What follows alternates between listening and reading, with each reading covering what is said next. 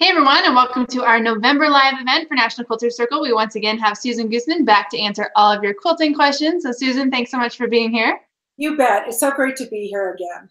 Perfect. So if this is your first live event and you're just tuning in, what we're going to do is answer your quilting questions live for about the next hour. So if you have any questions, go ahead and type those into the chat screen or the comment box that's below or next to your video, however your screen is set up, and we'll work our way through answering all those questions. So our first one here is kind of a long one, but this one came in from Anne, and she says that she loves fabric and she has a heavenly stash. She has a new Janome that does dishes, it sweeps the floor, it just does everything. It's a wonderful, wonderful machine. She has quilting magazines, too many quilting books, threads, and all of the miscellaneous tools for cutting and feet for the machine. The only thing that's missing is her passion for quilting. I've never taken a course and feel totally intimidated over the thought of quilting. Last year, I did make 4 placemats and found it to be a chore. I haven't quilted in a year. Is there any hope for me? Well, you really do have to like it or enjoy sewing. And I would say basically, my mother-in-law had never sewed before. And my husband, years and years ago, gave her this gift certificate to use so that she could go to this quilt camp. And so what I would recommend is enroll in some sort of quilting retreat, or join, if you haven't joined a quilt guild, that's always a great place to start. If you have any friends that do sew and maybe they're not quilters, perhaps you could convince them to maybe come over and have a sewing party at your house. That's always fun to do. So that's what I would recommend. It sounds like would like to like quilting. That's what it sounds like. I think it's really just a camaraderie thing, you know, maybe just to get her going and get her excited about it. The other thing I would recommend is how about join the National Quilter Circle current mystery quilt challenge. That's another fun thing because it's a very active group and it's just lots of fun. Yes, and thank you for saying that. If anyone is watching and they aren't participating in the challenge and they want to, we're in about week 4 of a mystery challenge. So since it's a mystery, you don't actually get to see what the quilt looks like, but each week we're releasing new sets of information that is a block or borders or something about the quilt. But like you mentioned, there is a Facebook group page that goes along with this, and that's kind of where the whole social side of it is. And there's been a lot of people who have joined the group and have just been saying, you know, I'm just going to sit back, I'm just going to watch. I just like to see, you know, the pictures that people are posting of all the blocks, but then once they see it, you know, a few weeks, then they really get into it. So definitely sort of the social side or finding a quilting friend, like you mentioned, is definitely a good way. It's like finding a gym buddy. You have to have someone that keeps you accountable. That's so true. And, you know, there were so many, I know when I did the Lexington sampler, I met so many new quilters who joined, and they would send me messages saying, I've never quilted before. This was so much fun. I so enjoyed it. I loved the group, and they got to meet new people and new friends. Yeah, absolutely. And there are a lot of people on there too that post, you know, where they're from, and they're specifically looking for people in their area too. So you could, you know, reach out through the group and find people in your area to then work on the same project, like in the same room, and that'll really, you know, get you going too. And if they have any you know, more experience in quilting, they can help you out along the way as well. Sure, and local quilt shops. You can't forget them because there's a lot of classes that you can take. And sometimes your local quilt shop can have just one day a week where everybody gets together. So that's really nice and fun too. Yeah, absolutely. All right, our next question here. This is something that you and I were talking about previously right before we went live, but whether or not you should trim the selvage off your fabric before you cut the pieces. So specifically to a picture again on the Facebook group page, we were just talking about somebody didn't trim their selvage off, kind of forgot it was there, and then when they actually made their block, it was still sort of in their block and they had to start over. So should you just always trim that off, or is there a rule of thumb as to what to do with that? Well, I think it really, I've never really heard anybody like be real strong one way or the other about it. But I know myself, I always trim it off ahead of time. And when I do that, I have both of the selvage edges together, you know, after I've pressed it. And what I do is I typically trim off 1.25 inches. And so that's for both salvages. And that allows you to, if you wish, use those salvage edges for any type of projects where you want to kind of show those off, because there's a lot of projects out there that you can make showing off your salvage edges, and it's just kind of a cool look. But I would say I wouldn't recommend to trim off any more than that, because then you start getting into, if you're using that for a project, that yardage, you just want to make sure you have enough for all of the strips that you'll ever need to cut from that. So then if you're reading a pattern and it's telling you to cut a 3.5-inch strip by width of fabric, does that take into account that selvage extra, or what is that normally based off of? Well, when a pattern is written, it can vary. A good written pattern, usually the designer bases that width off of 40 inches. But some quilters, some designers who write patterns can also use the figure of 42 inches because they want to be able to use as much of that width as possible. So it really kind of depends. But I found that even with 42-inch written pattern, or a pattern that's written off of 42-inch width fabric, that you can still trim off that 1.25 inch. It would be off of each end of your width of your fabric, those salvage edges, that you should have enough. Perfect. Just back to the salvage edges, because I'm picturing in my head those projects that you mentioned that use salvage edges, and those are typically the ones that are more decorative, right? That actually have the information on them. Yes. Right. Okay. So do you ever cut those off and save them so you remember what your fabric is in case you run out or you need more? I don't, I guess but I work a little differently, because all the quilts that I make are they're samples for whatever patterns I make for myself, for my own label, Suze Goose Designs, or for other companies such as Free Spirit. I haven't been doing work for them in a while, but when I used to work for them, for instance, they give me exactly what I need, which I always sort of up it a little bit so I have extra for mistakes. But essentially, I have what I have. But what I would recommend, if anybody would trim off their salvage edges and they're wondering, that's an excellent idea, is to maybe safety pin that to whatever is left over if they're not using those salvage edges right away. Yeah, that's one thing that, again, to reference our Facebook group page for our challenge with us, something that a couple people have done where they've, they were a little bit short on fabric and they're just posting just a picture and kind of going, help, does anybody recognize this? So to avoid that, keep your salvages, and then you'll know once you're done with the project, I guess you can get rid of them. But until you know you have all the fabric you need. Yeah, and I've also suggested to people that just to keep a diary of their fabrics. Just cut a little swatch off, and you can just either jot down or use a salvage edge and staple it onto a piece of paper. Just keep sort of a log or a library of what you have. That is another good, made me think of another question.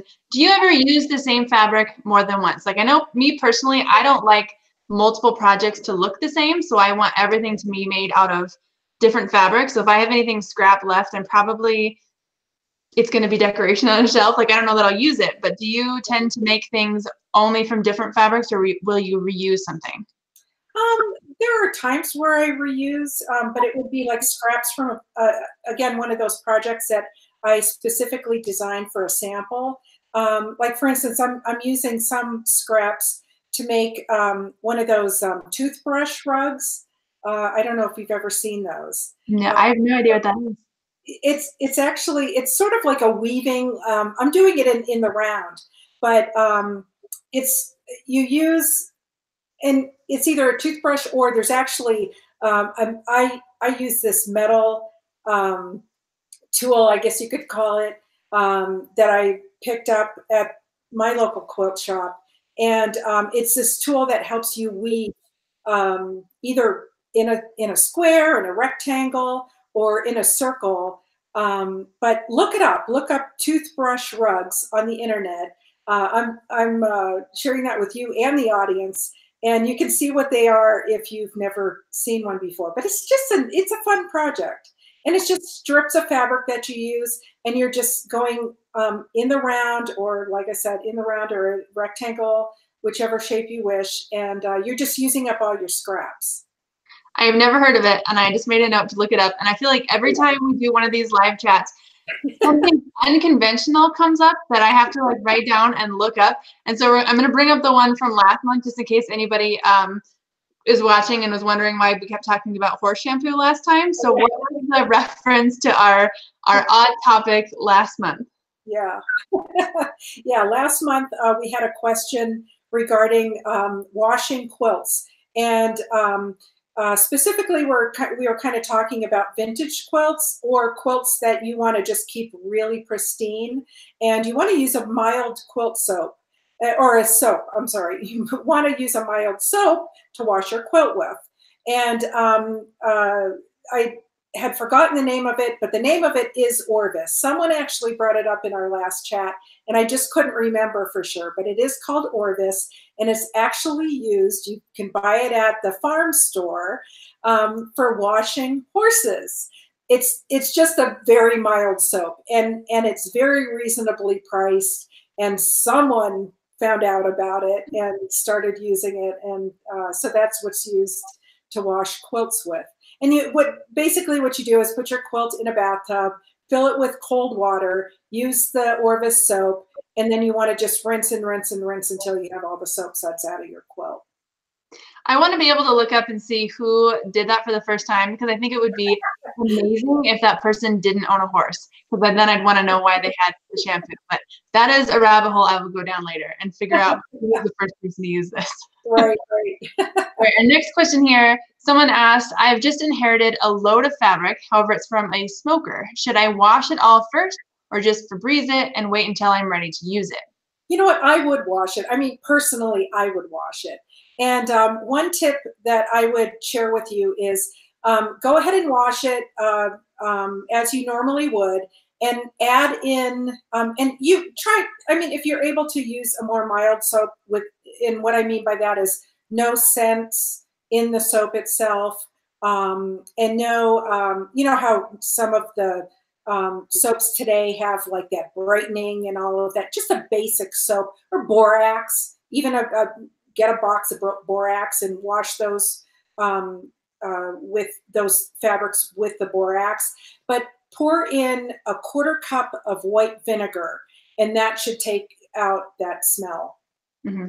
And I would definitely, like you said, wash it first. That way, I mean, even if you Febreze it, I feel like you might not be able to smell it, but if you say fold it up and put it on your shelf with other fabric, then you may end up having to wash more fabric than you want when you go to use it. Yeah, and just remember that smokers, I mean, the smoke from smokers has sort of a residue, so that vinegar will also help remove that and sort of brighten the fabrics up. Perfect. All right, our next one here, Deborah says that she has a lot of quilts that are already pieced, and she is wanting some opinions on best long arm machines, or how you go about contacting somebody about long arms, or maybe even getting a long arm frame or a long arm machine. Well, I would say locally, you can do, I always go Google search, because I don't think anybody uses yellow pages or white pages anymore. Not sure like what you think. Maybe some in our audience don't even know what those are. But anyway, yeah, I would just Google, because there are local quilt shops that sell long arm machines, and I would do your research. And I always, whenever, like before I bought my like workhorse sewing machine, what I did was I just did a lot of research, and I looked ratings. I read a lot about the critiques, the pros and cons that people would post. There's so much info that you can get out on the internet, and that's what I would recommend. And then also call your local quilt shop, because they may be able to recommend somebody to, or a particular brand to you as well. Absolutely. And if you ever have the opportunity to go to a local quilt show or a local quilt market or anything like that, because I just came back from one, which I found if I would have gone with a much bigger suitcase and like an unlimited budget, there's a lot of things I would have gotten, but a couple of things that, speaking of long arms and long arm frames, is Grace Company makes a frame that you can actually put your machine on, so you don't have to necessarily buy the long arm machine yet. You can buy just the frame and then sort of play around with it using your own machine first, and then see if that's something that you want to get into. And I feel like you'll find you'll either really like long arm quilting and you want to actually upgrade and get your own long arm, or you're going to decide you don't like it and you're going to find a long armor to then does it for you. You know, and I was just thinking, Ashley, we talked about this last time as well. There's all these shops that are popping up now, and even within local quilt shops, where you can rent time on a machine. So you can also test out machines that way. And I do know that the local shows that come to your area, there's typically long arm machines at those as well. I would also recommend that you kind of take your time and really, really do your thorough research, because you know, you want to just make sure that you get the one that works well for you and what your needs are. Absolutely. They definitely have them there at shows, because I think I've tried out every single one, wrote my name a few times. I played along. All right. And, yeah. Our next question here, this is from Becca, and she says, sometimes I see a great geometric design that I would love to turn into a quilt. What is the best way to put it on paper and then plan it out? Or is there a good software that works well? Well, as far as paper is concerned, I use just a graph pad that has 4 squares across per inch, and that's typically what I use to sketch things out. As far as software is concerned, the only one I've ever used, and I actually do represent them, is Electric Quilt. They're at Electric Quilt 8, meaning this is the 8th rendition or software update that has occurred for Electric Quilt. And I swear by them. They're just a really, really awesome product. I believe there are some other softwares out there, but I don't really hear a lot about. I really do not hear about them. So I don't know what else is out there, but I love Electric Quilt. So when you're, because I have an Electric Quilt program as well, and so when you are doing it on there, it's easier to say size out your blocks depending on how big you want it to finish. Wait, say that again. When you're using a quilt design software, it can be easier to sort of size up or down your blocks and really design a whole quilt. How do you do that more easily on paper? I guess I'm trying to figure out how to word this. So like if you're doing on EQ8 and you decide that you want a 6-inch block, but then you're like, no, I'd rather have an 8-inch block. It's very easy to just, you know, click and change from 6 to 8. Is there an easy way to make adjustments like that in terms of graph paper or planning it out on paper before you make the investment to buy a software? Well, I mean, you can certainly like redraw it.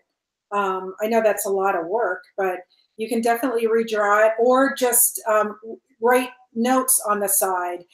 The thing is, when you get into designing, you have to be really careful, because it's not as simple as just resizing. I would say if you start out with, say, a 6-inch block that has a lot of parts and pieces to it, because that's an even number, if you're going to upsize that, I would upsize it to an even number. That's going to give you much better results. That doesn't always work. It's not always a science that way either, because it really comes down to what that block consists of. Those are just like little idiosyncrasies that can come in when you're designing. Yeah, and just I bring it to further drive home that point. This was a block I was working on earlier. And in the design software, I believe it's a 9-inch block, and I decided to take it down, or maybe it was an 8-inch, and I decided to take it down to a 6-inch, thinking, oh, that's no big deal. It's just half square triangles. Well, turns out now these half square triangles are at some weird 11.5/16 of a measurement, and I'm ending up having to use templates to cut them instead of being able to cut them at a standard size. So yeah, that definitely think ahead where you'll end up like me. Yeah. Perfect. Yeah, there's a lot more into designing than I think a lot of people realize. Yep, absolutely. All right, someone asked, what's the smallest size scrap that you will keep, and do you pre-cut the scraps into a certain size? Well, to answer the second part, I don't pre-cut into certain sizes. I actually probably not the best way to do it, but I just either keep bags of scraps and then I'll later separate those into colors. I do have bins that I separate into colors, but as far as size, I don't know. I have some as small as, I mean, I have tiny ones, even tiny strips. I'm really bad. I'm kind of fanatical about everything that I keep because I love doing improvisational piecing when I have time. I just enjoy doing it. See, and I didn't used to keep anything smaller than, I mean, I would throw away even fairly big pieces because I didn't do a whole lot of like, scrappy things. But now my 19-month-old likes to play with fabric, so I keep everything, and he just sits there and puts it in boxes and stuff. So if you know anyone with little kids, that's definitely something that they could use to play with. But then we do have a couple of videos on National Quilter Circle that are sort of ideas on what to do with lots of scraps if you have them, but maybe you don't foresee you using them. One is an article where our instructor mentioned she makes dog beds or dog pillows, and then she actually stuffs those with the scraps of fabric and donates them to local shelters and things like that. So that's a way to use them and then be able to donate them, sort of get rid of them. And then another fun one is an instructor, Heather Thomas, does this video. She calls it nibbles. I'm not sure if that's the technical term, but where you actually just take and you cut up all your pieces into, I mean, teeny tiny, like fabric confetti, and then you lay it on top of another piece of fabric and then just stitch all over it. And it's this really cool sort of texture to it. And I mean, that is the tiniest scrap I've ever seen anybody stitch, ever. Wow. Couple ideas in case you've got some laying around. Yeah. Perfect. All right, another question. We were kind of talking about this a little bit too before we went live, but what is your preferred needle and preferred needle size to use when quilting? Well, I actually, I ended up printing off a needle guide, Schmetz, I should say, SCHMETZ, has a guide. You can actually, it's a PDF. Just do a quick search or go to their website, and it's a 2-pager. And it's very detailed on what needles to use. There's actually a quilting needle as well as, I believe what I use is just is it an all-purpose? Let's see. I'm so sorry. I know that there's, on the packaging of any needles, let's say you go into Joann's, on the packaging, it'll tell you, like, for 100% cotton. And that's the needle that you want to get. And there's universal needles also that you can get. And there's a variety of sizes. There's actually 2, 3, 4, 5, 6, 7, 8, 9, 10 different sizes that I would just refer you to go there. But universal is really great. It has like a slightly rounded point, so it goes through the fabrics really nicely. And then the other thing I wanted to point out is you would want to change your needle for quilting, meaning quilting the 3 layers together, your quilt top, your batting, and your backing. When you go to quilt those together, you want to use another needle. Now, there's only 2 sizes there, 7511 and a 9014. So that's what I just go by what they recommend. And again, it's pretty much on the packaging wherever you go.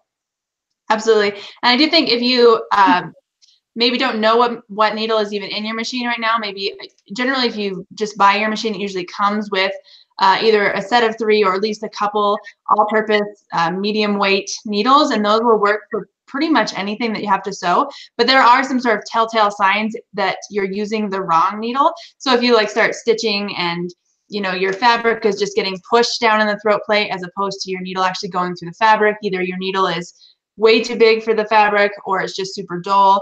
So there are lots of things like that that you can sort of look at. Okay, I have a problem. Maybe I need to change my needle to fix it. Yeah, and you know what? Right on this PDF, it says change your needle, damaged or worn needles. If obviously you're shredding the threads that you're using, there's skipped or uneven stitches, puckering, or fabrics that are damaged. I don't know what that means, damaged fabrics. Let's see, a popping sound made by the sewing machine, which I've had that happen to me before too. And I didn't even realize that was one of the criteria, but I've changed my needle then and it's been fine. Yep. There's a lot of things, like even like you mentioned, the thread jumbles or thread nests maybe on the underside of your fabric, that I think that just because they're on the underside of the fabric, people think that it's a bobbin issue. But I like 90% of your issues come from your needle. That's very true. Yeah. Absolutely. All right. Now another question here. We've mentioned before, and you've mentioned before, that you're not always into gadgets, quilting gadgets. However, in terms of things like rulers, rotary cutters, cutting mats, what do you recommend that somebody just starting out in quilting absolutely get, or maybe doesn't necessarily need yet? Well, what I recommend, and I just think that this is good across the board, no matter what project you may be starting with, and of course, you know, sizes are going to vary. But I found the best basic tools are a cutting mat that's 36 by 24 by 36, I should say. And then the ruler that I use to cut with is 6 inches by 24 inches. And then the rotary cutter I use is a 45 millimeter. Those are just my basic tools that I always, always use. And then in addition to that, that's where you want to get certain size squares. Like I would get an oversized square, say like a 12.5 by 12.5. That way you can use it for a variety of sizes when you go to square your blocks up. So that's another suggestion, is just to get sort of an oversized square ruler. And that's basically, you know, really all you need to start. And of course, you know, just basically scissors. And I like to use, as far as needles are concerned, or pins, I'm sorry, pins. As far as pins are concerned, I like to use a thinner pin when I'm just regular piecing. But when I start adding like blocks together and then borders to blocks, I like to use a little bit of a thicker pin, just a basic pin that you find at the store. And you can, you know, at your local quilt shop or at Joann Fabrics, they can kind of show you the difference. Yeah, I was trying to find, as you're naming off all the things that you're using, I can see like 90% of those things like within my field of vision, but just out of my reach on my table. Except for the pins, they're sitting here because I was doing some sewing earlier. But you mentioned 2 different sizes of pins, and so you can kind of see the difference here, like the super, super thin size and then this much bigger one. And I use both of these pretty much just like you mentioned too in sewing. So it's always good to have a mix of all sorts of fun things. Yeah, definitely. All right, next question here. Someone asked, I'm just starting out and I am a retiree with small finances and I have a basic baby lock sewing machine. How do I proceed in terms of making easy quilts? Well, any easy quilts, I would recommend that you can buy pre-cut fabrics, which is really nice. I know that the charm square packs that you can buy at the local quilt shop are really reasonably priced, and then you get a variety of color. So you can make really quick quilts that way. There's tons and tons of free patterns on the internet. And then in addition to that, I know it's really pretty reasonable, isn't it? Joining National Quilters Circle, and there's so many different patterns that you can access online through NQC. Yeah, well, we have a lot of stuff that's just for free. A lot of free patterns, free content, videos and articles, and then you can upgrade and get certain memberships which unlock deeper content if you want to do that as well. But definitely lots of free content as well. Plus, you could join our mystery challenge, and that's a free pattern too. Yeah, that's true. In terms of finding some less expensive fabric, have you ever bought fabric like online through like a online swap kind of thing, or like an online garage sale kind of? Somewhere different than a craft store or a fabric store. Yeah, I guess you could do it. I mean, I've bought fabrics from garage sales, so online garage sales work just as well. You know, when you're physically there, you can kind of see what the quality is and that sort of thing. And then there's also discounted areas at your local quilt shop, at Joann Fabrics. Joann Fabrics has a lot of great sales. I know lots of the ladies on National Quilters Circle Facebook page they always are talking about the discounted coupons that are available, like right then through Joann's, which is really great because it's a real great support system. And so ladies will go out and buy what they need for a project or upcoming project at really deep discount prices, which is really nice. So that's a really great way to save. Yeah, absolutely. And it's definitely a great way. I know a lot of people, some people, knock fabric depending on where they purchase it from, whether it's a big box store or a chain store versus a small time quilt store. But especially if you're just starting out, or maybe, you've been doing it for a while, but you're trying out a new technique or practicing your long arm quilting or something, like there's always a way to find less expensive fabric to sort of practice on or, build up to before you spend a bunch of money on your prized quilt that you're going to make. Yeah, and don't be afraid to use your fabrics. Mm-hmm. I mean, I don't know. I'm okay with mistakes in quilts. I'm totally okay with that. I have some that when I first started that I have mistakes, like my points are maybe sewn off or whatever, but I still love them. Mm-hmm. I mean, they're a part of you that you're pouring into this creation. So just go for it. You're probably the only one that knows where those points are anyway. What's that? You're probably the only one that knows where those points are anyway. Nobody else is looking at it like, oh. Exactly. All right, the next question here, someone asked, I'm not a real quilter, but I'm trying to make my first rag quilt for one daughter, and it's all flannel, and then I should probably make one for my other daughter as well. My question is, can I mix flannel and cotton together, as I cannot find all flannel in the prints that I want? Well, I mean, you can certainly do that, but I would definitely pre-wash in that case because your flannels and your regular 100% cotton are going to shrink at different rates. Mm-hmm. So that's what I would recommend. But I think it would turn out to be a really cool, interesting looking quilt. Yeah. In terms of stitching, sometimes when people are stitching with something thicker like flannel, they use maybe a 3/8 inch seam allowance or just something different. Are there any other things you need to do if you are using flannel for one and or mixing the fabrics? I don't treat flannel any differently than 100% cotton. I don't change my seam allowances or anything. So yeah, I really don't do anything different. Perfect. I'm going to go back to the rag quilt in just a sec, but I have to say, if you want more information on pre-washing flannel or pre-washing other fabrics, we do have a couple of videos on National Quilter Circle that even give some tips for when you are pre-washing things like flannel, since flannel can tend to ravel a bit more than other fabrics, things like running stay stitching around the edge to lessen the amount of lint you're going to get in your washing machine, things like that. But to go back to the rag quilt, if somebody is not familiar with what that is, what is a rag quilt? A rag quilt is like a certain way of piecing all your different squares together. It's a quilt that typically is made with all squares. And just inside, I can't remember if it's like a 1/2 inch. I think it's like a 1/2 inch inside. You actually make a sandwich. You're essentially quilting as you go. So you have one square, let's say 4 inches of flannel. Then you have, I think, like a 3.5 inch, must be 3.5 inch square of batting, and then another 4 inch square for the back. And you end up stitching around a 1/2 inch from the edge all the way around to secure that. You end up sewing all those pieces together in a certain way. And then you're going to clip those 1/2 inch extra, outside of that sewing is what you're going to be clipping. You throw it in the wash and it becomes very fuzzy. So the seam allowance is essentially on the right side rather than being hidden, right? Right. Yeah. Okay.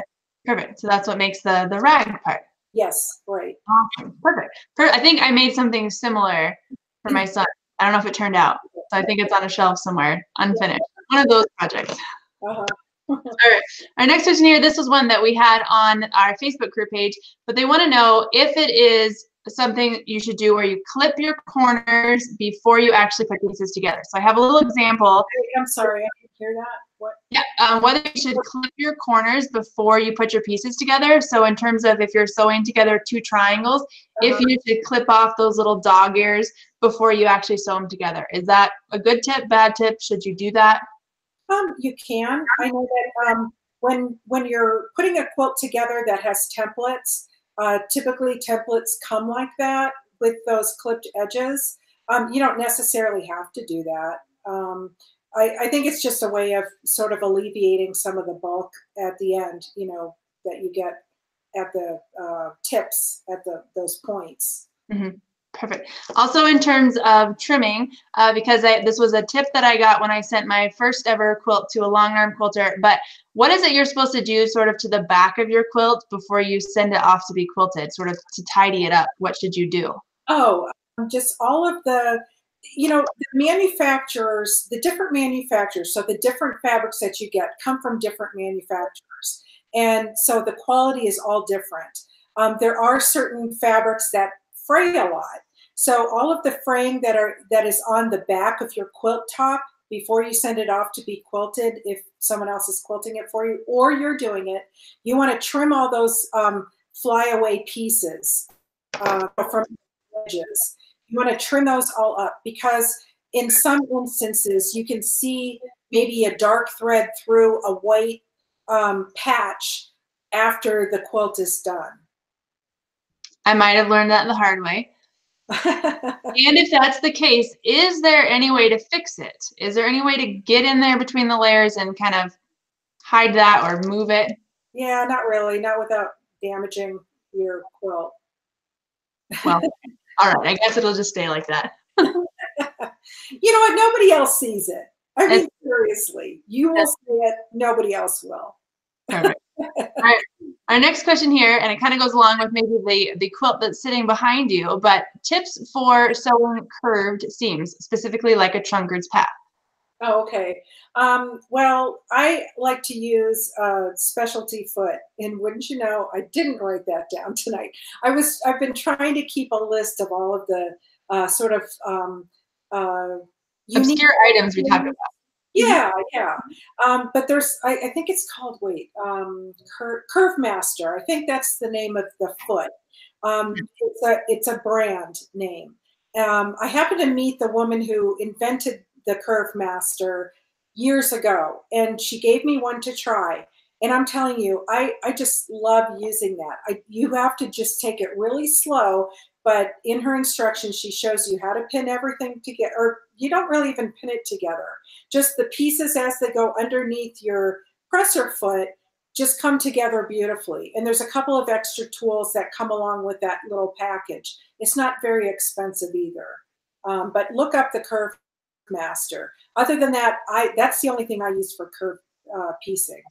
So since I've never seen this foot before, can you just sort of describe what makes it work? I mean, what makes it so special? Well, there's like there's a piece. It's a plastic foot, and there's a piece of plastic that the fabric's butt up against, and then as it's going through, as you're sewing, it's sort of pulling through the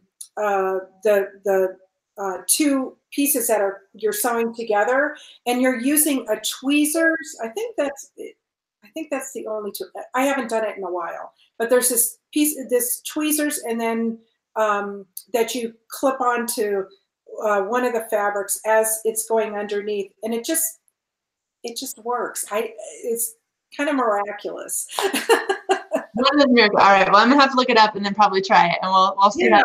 Yeah, definitely. Well, so I guess that's in terms of sewing. So I come from more of a garment sewing background. That's where I first learned to sew. And whenever you have a curved seam, you always, clip your curves, or you notch it out so it presses flat. Do you have to do something similar to that when you are quilting? You know what? When you do that, when you do like a drunkard's path, there's sort of a natural way that the fabric is kind of leaning, and that's typically where I press it. So I kind of throw that rule out of pressing towards the dark when it comes to curves, because 9 times out of 10, you're not going to have any issues with any see-through or anything if you have like a lighter fabric. Because think of this, this is like with any type of pressing. If you're pressing towards the light, when you press towards the light, underneath, or what will show through, is the white. It's not going to be the dark, because the dark is underneath. Does that make sense? because the seam itself, let's say you're sewing along here. This is your seam allowance. You're sewing along here. This is the light. The dark is on the back side. When you press, so you have that open, when you press towards the light, that white is, the seam allowance is directly under that white piece of fabric. So you won't see the dark. Right. All right. So here's your little, this is I have little straps in front of me. Yeah. So you're saying, here's the dark, here's the light. So when you press, if you had to press this, yeah. So I guess people do that, not necessarily worried about the fabric color showing through. Are they trying to eliminate the shadows that you would see? Is there sort of you say you're going to be, submitting a quilt for judging. Is that something that could knock you, as if there's little shadows that you can see? I don't know necessarily if, just the rule of thumb is to press towards the dark. That's the rule of thumb, but there are exceptions, and judges know that there are exceptions. So if you've really thought through the way that you're piecing and pressing, you should be fine as far as a quilt being judged. Perfect. All right, we talked earlier a little bit about the types of needles you use when you are piecing and when you're quilting, but what kind of thread do you use when you're piecing and quilting? And is it necessary to use different weights when you are doing a different task?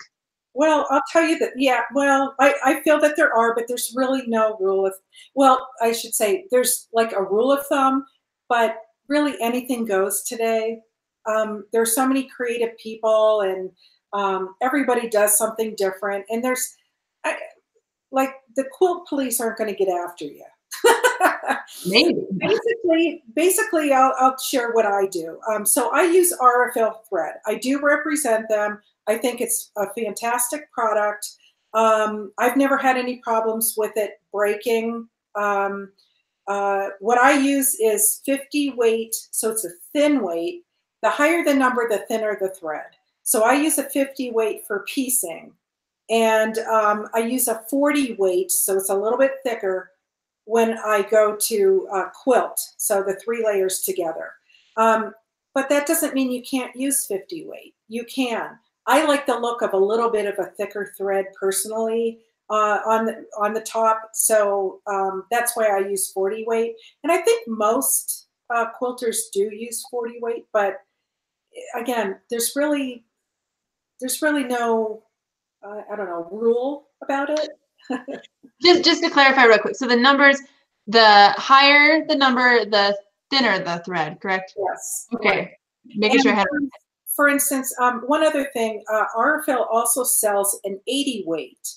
And the 80 weight we use for applique and also English paper piecing. So those threads just sink right into the fabric and you really don't see them. And that's why I like to use, personally like to use 50 weight for piecing, because, it's not as thick as 40 weight, and the stitches pretty much disappear. I have never used 80 weight, and I just did like I have a whole stack of blocks here that I just appliqued that I probably wish I would have known that existed. And I could have used it. It's fairly new. It's a fairly new thread weight. I'm gonna have to look it up. We also talked a little bit before. You like to match your thread colors to your fabric even when piecing, not necessarily when quilting, right? Which is something I've never done. So I guess, why is it that you do that? Well, I don't necessarily match it. I mean, I want it to blend in. I like to use a neutral when I piece. If my fabrics sort of turn to sort of a gray hue, the light fabrics, let's say it's an off, like a dove gray base, that's the color that I usually use. Or maybe I use a little bit warmer of a color. But let's say, for instance, a good example would be Civil War reproduction fabrics usually have sort of a goldish hue to them. So that's the thread typically that I use to piece with. So. I usually end up just grabbing, if I have just a little bit left of this and a little bit, I use piecing as my way to use up the little bit of thread that I have left. Nothing matches, it just kind of all goes together. Back to one of your previous comments, because we put a little poll up on the Facebook group page earlier asking people if they wanted to try paper piecing, and a lot of people were asking if we meant by machine or by hand, and you mentioned English paper piecing. So can you kind of tell us the difference between paper piecing and English paper piecing? Yeah, English paper piecing is, let's say, for instance, you wanted to make a quilt using hexagons. English paper piecing takes a hexagon shape, and what you essentially do is wrap a piece of fabric around that with a extra quarter-inch seam. You sort of baste that fabric onto that base paper hexagon, and you end up joining those together by hand. There are different techniques that are coming out. Just, I would say, over the past probably 10 years, people are doing them a little bit differently. Instead of basting it on, see, I've always hand basted it with thread and needle through the paper just to get that shape on there. But people are also using glue, fabric glue, to glue it to the back of the piece of paper. And they do, and it is quicker. I mean, when you think about it, instead of using needle and thread. So that's another way to do it. Then, as opposed to foundation paper piecing, is what you're talking about. Foundation paper piecing is essentially, what you get is an outline of what the block is, or a section of the block. And really, that's probably more proper, is a section of the block. And you're essentially piecing using that as your base template. It's more involved than that. It's something I can't explain without having props in front of me right now. But I know that National Quilter Circle has a lot of, you're shaking your head. They have a lot of videos that you can watch to learn how to do that. Absolutely, we have the full range of them as well. I mean, I've done a couple that are free videos on the site that you can check out that just gives you sort of the basic overview. This is foundation paper piecing. Here's how you do it.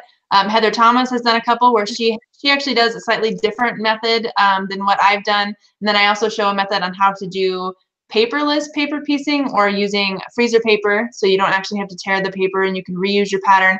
And then if you want to get even more in depth into it, we have an entire class that a previous instructor that worked with us, Laura Roberts, did an entire class on paper piecing. So we have everything you need to know about paper piecing can be found on National Quilter Circle. I know, and it's foundation paper piecing is something that you either love or you hate. I didn't used to like it, but I enjoy it. I just haven't done it in a while, and I haven't designed a pattern using it in a long time. But I really enjoy it, and it's really, I know what the frustrating part is, because what you're doing is you're sewing on the lines of your pattern, but you're adding the fabrics to the back of that paper, and it can be very confusing. And I totally get it. But once you get it down pat, it really is easy. Yeah, you kind of sort of get into a rhythm of it, and you just kind of keep going. I actually just worked on designing a little Christmas light bulb paper piecing pattern that was. It's been 3 projects ago, and I haven't finished it yet. And things keep coming up, but it's on my list to finish. But it is something that once you sort of get the technique down and figure out which one of those methods you like, I think you'll really get into paper piecing. So if you want to try it out, you can join our Mystery Challenge now, and our new challenge coming out in hopefully January. We are planning to do a paper piecing, and if not right off the bat, then it'll be the next one. But we have a paper piecing plan coming up soon. Oh, that's wonderful. Yeah. And then just back to your English paper piecing, because you mentioned there was a couple different variations on how to do it. And my grandma was visiting recently, and she does it to where she doesn't even actually baste it to the paper. So she's still actually stitching it around that hexagon template, but not actually stitching through the paper. So then when she's ready to remove the paper, it just pops right out. So it's not even like stuck to the fabric. So many new ways to do it. Yeah. Perfect. All right, next question here. Someone asked, I washed some pre-cuts and they shrunk badly. If I don't pre-wash, will my quilt and backing shrink up this way also? Well, first of all, I recommend that you never pre-wash, pre-cut fabrics because you can get a lot of fraying. So if patterns are asking for a particular size pre-cut, you can run into some issues there. I'm so sorry. I wish we could have caught you beforehand. If you do pre-wash anything for your quilt top, I do recommend that you pre-wash your backing. National Quilter Circle had a designer who actually pre-washes her batting as well. Personally, I would never do that. I think that my opinion is that you lose a lot of fibers when you pre-wash batting. I understand the concept behind it, but I personally would never do that. If you don't, so say you're using 100% cotton batting can also shrink as much as cotton fabric, right? Well, I don't know what the degree is, but I'm sure it does shrink up quite a bit. Do you run the risk of then your fabric not shrinking and your batting shrinking? Is that going to, I know some people like the rumpled look, you know, or is that something that can happen? Well, there's going to be differences all across the board. I mean, I just have the best results with not pre-washing fabrics and not pre-washing batting. And we've talked about this before, and I know it's on your list, so I'm going to bring it up because we've asked you what kind of batting you use. And so what kind of batting do you use? I use Airlight Manufacturing, and I use the 80-20, so it's 80% cotton, 20% polyester. I've always been a purist. Even buying clothes for myself, always 100% cotton if it was cotton, wool, 100% wool. I've just always been that way. And so I was kind of, I don't know, maybe it was kind of snobby. I don't know. But quite frankly, I was talked into the 80-20 and I love it. I absolutely love it. It also drapes really nicely, especially if you're going to be sending a quilt to a show. It's going to drape a lot nicer because the 100% cotton is going to keep those folds a lot longer. And you just have problems over time with that. But the company that I get my batting from is called Airlight Manufacturing. And the contact is Eric Herman. And he does he deals wholesale, but he also deals directly to consumers as well. And he is in Michigan. And his contact information, his phone number, you can reach him at 248-335-8131, or you can email him as in Eric, e.herman, Herman, at Airlight, AIRLITE, manufacturing, you want to spell all that out, .com. And I just talked to him today, as a matter of fact. He and I kind of lost touch for kind of a while. I've had batting for a while. He just sends me batting whenever I need it, and I haven't really needed any. And he's just a really, really nice guy. He just got married. I don't know if you would want me sharing that, but I'm too late. Already out there. Yeah, and he's just a really great guy, and his batting is reasonably priced as well. Perfect, and that's good because I know we've talked about it several times. Like I said, we have that your list of things that we need to revisit that we've mentioned but not quite had all of the information for. So that's perfect.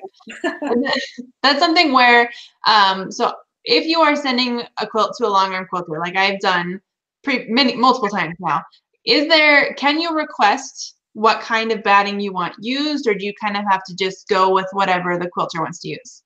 Well, I think that's a conversation to have ahead of time.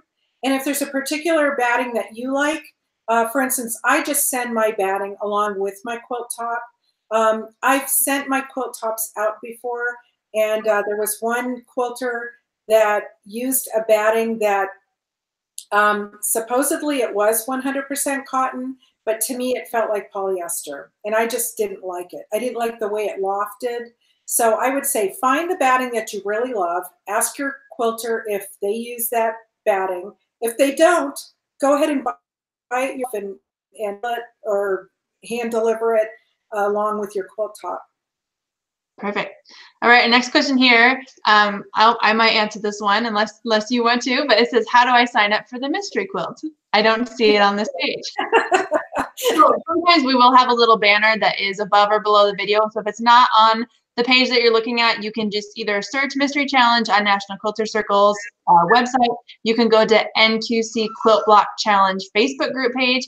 You can join there. We post the same information on the Facebook group page as we do on the actual website on the blog post. So either one of those two places you can find it. And then if you do say prefer email over Facebook, if you're not into Facebook page, you don't want to join the group page, if you find it through searching Mystery Quilt Challenge on just the National Quilter Circle website, then you just put in your email, and every Friday the new block or new set of information or whatever it is for this mystery will just get emailed to you, so you don't have to necessarily do Facebook. So I know a lot of people out there don't do that, which boggles my mind, but you know, people aren't always on Facebook.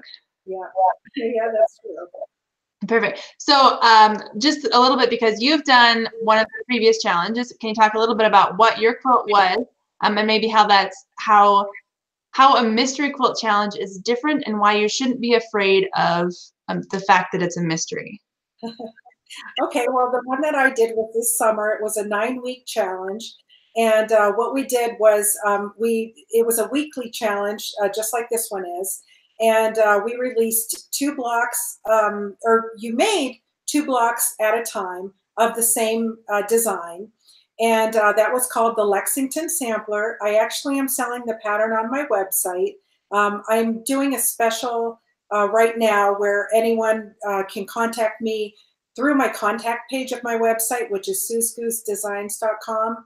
And I'm giving that special price as well as free shipping to U.S. residences. But anyway, that was a quilt that we did for 9 weeks. And we went through all the instructions on how to make the blocks and then piece everything together. We did a piece border on that quilt. And so that was all the instructions were given. And then that, as opposed to a mystery quilt, well, the mystery quilt, you don't get to see what the end result is up front, which can be kind of frustrating to some people. And the thing is, I think you just kind of have to let it go, take a deep breath, and jump in and just have fun. And just have fun with the process of, gosh, I don't even know what this end result is going to look like.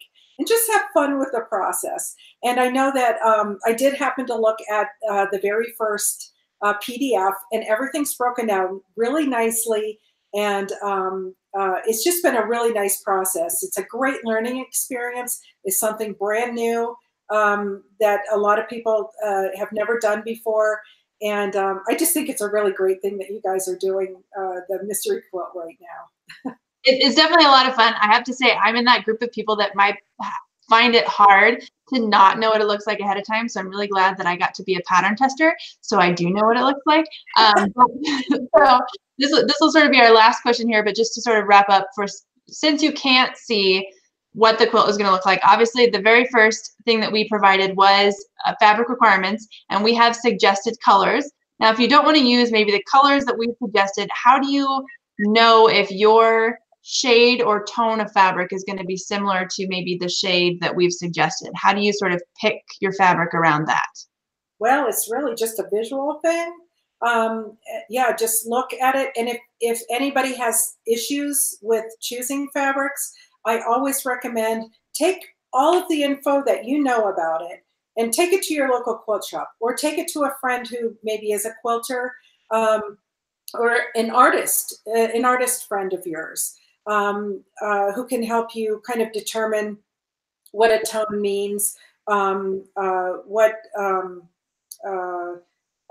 maybe scale. I don't know if this challenge is getting into scale of fabrics or anything like that, but you know, it really makes a difference whether you use a big floral in a block where you're using just tiny pieces. You know, you're not always going to be able to show all that off really well. So you don't want to use a huge floral in the small pieces. That's really more for either your backing or a pretty border or something like that. Yep.